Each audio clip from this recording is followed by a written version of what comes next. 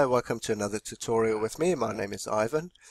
Firstly, I just want to apologize. I've got the man flu, so if I'm a bit snuffly and stuff, you know why.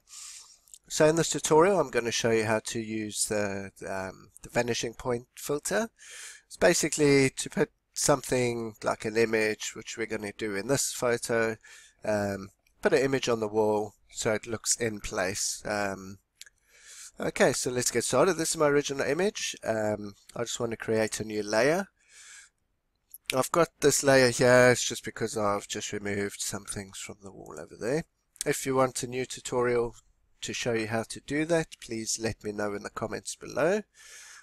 Okay, and this is the image I want to put on the wall, just to see what it looks like. It might be a good present sometime. Okay, I want to make this look more like a photo, so I've got the rectangular marquee tool. I'm just going to give it a border quickly. So I'm just going to drag it. I'm going to inverse the selection there, so it's just on the outside. I'm just creating a new layer so it doesn't do it on the background. I'm using brown for the border. My foreground color is 976347.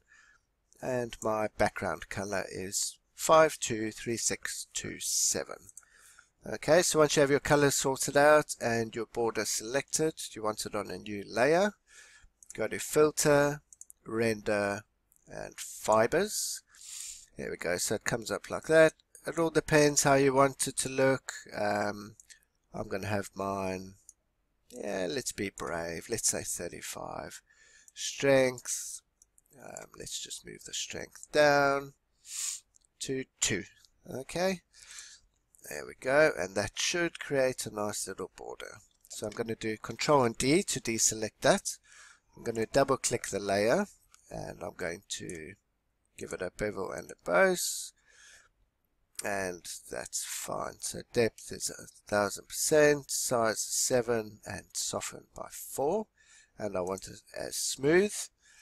And I want to give it a drop shadow as well, so it looks like it is actually popping out. Opacity, I'm just going to take that up to 100%. My angle depends on where your lighting's coming from, as to where you want it really. So I'm going to keep that at 52%. Distance, I'm going to just take it up a little bit. 17. Spread. Just going to leave that 16, and size, how big you want it. I'm going to keep mine down to about 15.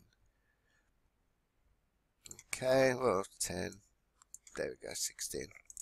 Okay, so now that that's all sorted, we need to resize it.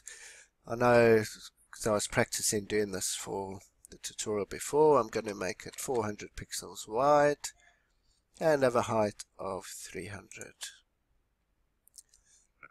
Okay, so I'm going to select both the layers, Control and E to merge them together, and I'm going to do Control A to select all of it and Control C to copy it. Right, now we get to the main image. I'm going to go to Filter and Vanishing Point. Okay, I'm not going to show that again, just hit OK. So you've got it here. How this works, it works along the lines. Lines in photos always end up meeting somewhere, somehow, and that's called the vanishing point. So we're going to just create a little box around here. Sorry, you need to select the Create Plane tool, which is C, and then just start drawing a rectangle. It will let you know if you do something wrong and aren't able to fit it in, so don't worry about that, just try it again. So I've got my plane in. Now I want to move my cursor away from that and do Control V to paste our image that we copied over earlier.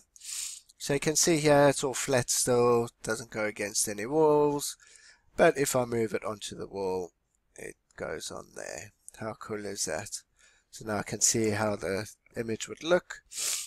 I'll have it there above the radiator like that. And now what we're going to do, we're just going to give that a bevel and a drop shadow as well. So hit OK there. There we go. So it's on a new layer, so you can turn it off and on if you need to. That's very important because sometimes you'll have the background selected and you can't remove it. You'll have to restart the whole image.